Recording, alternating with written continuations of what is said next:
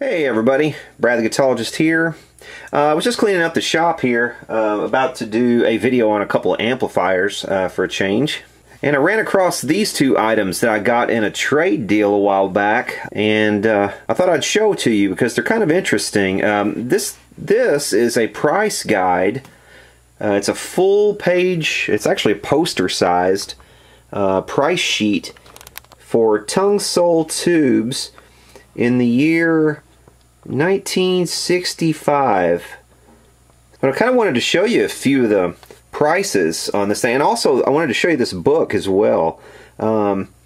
This is a Tung Sol bass connections booklet, and you can get these. This one was printed in 1958, and it's just basically reference diagrams. It has a table of contents, and it shows you the pinouts for all of the major tubes that were out at the time. Pretty much everything on this list should be in here.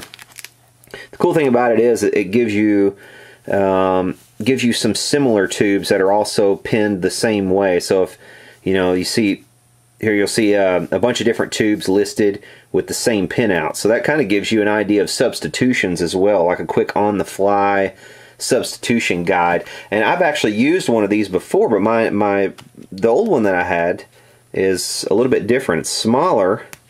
It's laid out a little bit different, but it's essentially the same thing. And I've showed this in a couple of other videos before, and I thought it was just super cool.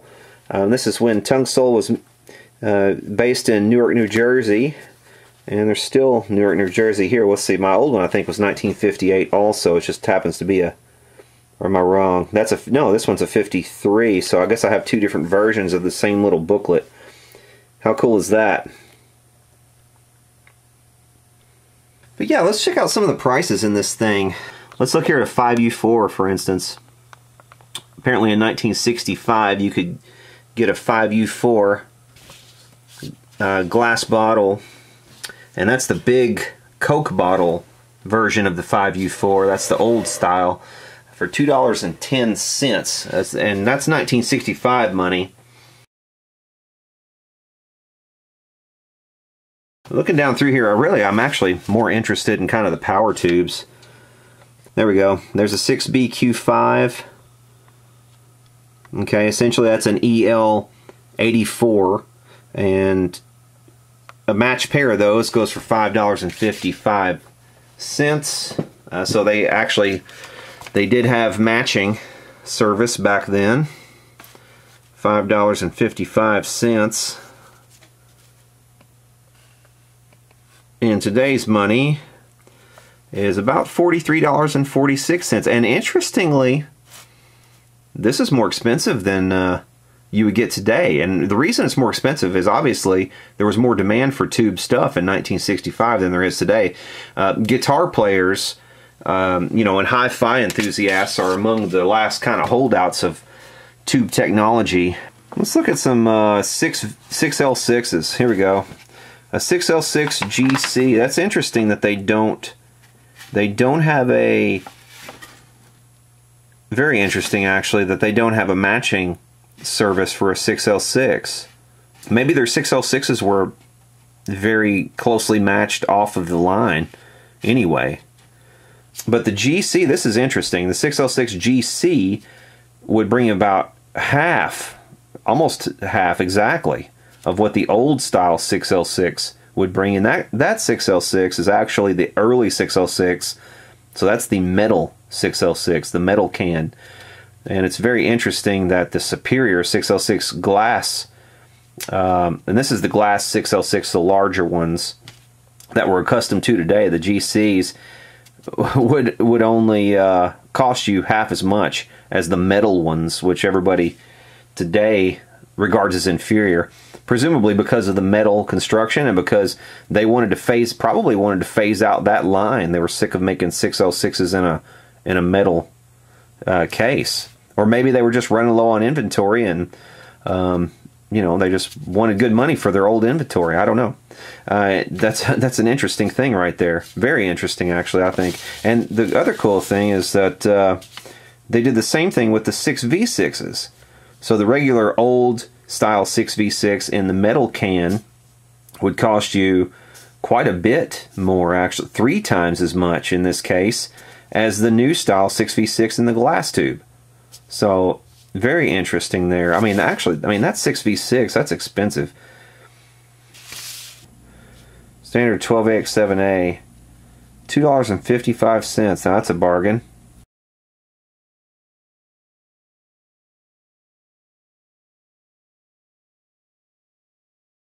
You can get like JJ 12AX7 tubes or Sovtech 12AX7 tubes for around $12, $13, $14, somewhere in there. So yeah, I mean, still in the same ballpark.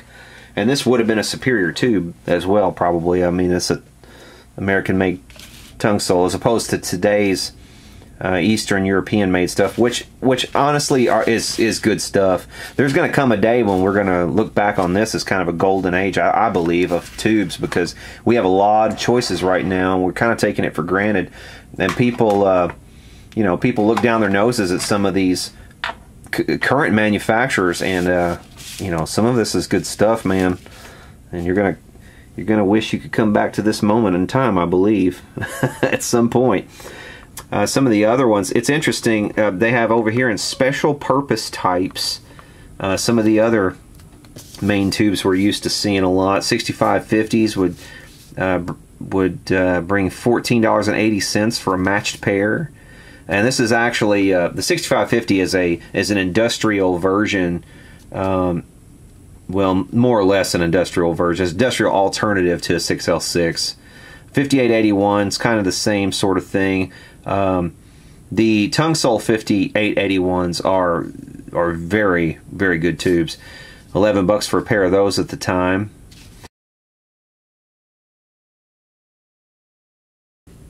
Here's some of the other tube types you definitely would have wanted to invest in. They're asking industrial version price there at $6.60. That's interesting. A 7027 you could get for $6.60. But what was the 6L6? The regular 6L6 GC was $4.35, but the metal can one was still more expensive than the industrial glass bottle 7027 at $8.60. So $2 higher. That's just weird. 7189s, that is an industrial version, actually has higher plate dissipations for a 6BQ5. And those were used in some applications where, you know, they wanted to get more headroom out of an amp, such as in hi-fi stereos.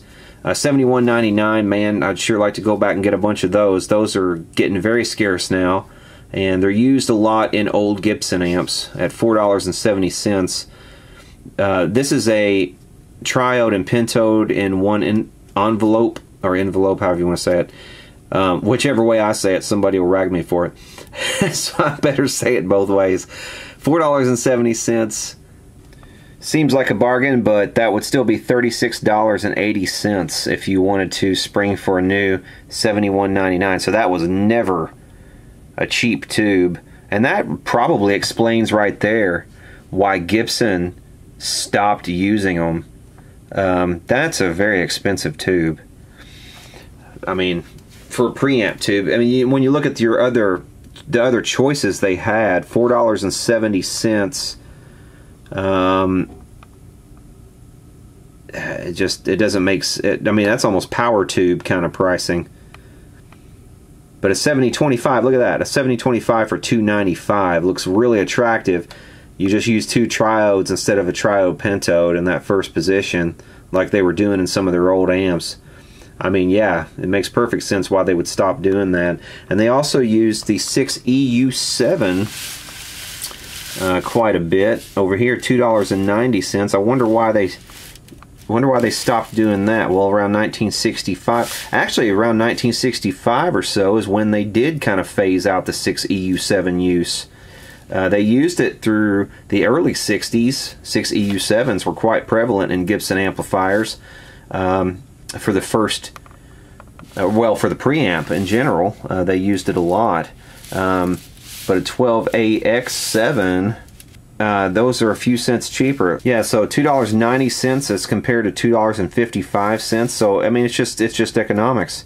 And plus the 12AX7 is a more versatile tube because you can wire it in either 6 or 12 volt configurations if you wanted. So it made more sense to stock up on a 12AX7 when it's cheaper, for one, and also, you know, when it's a little more flexible. So later on, if you chose to do a different design, it would accommodate the different design and have some flexibility. So I mean, even the 12AU is $2.45. So yeah, I mean, you're saving. That's a lot of money when you're talking about an amp, a company that's trying to build amps and stay afloat, and pay somebody to make them in the U.S. and those kinds of pressures were already starting to be felt toward the late '60s with imports, Japanese imports.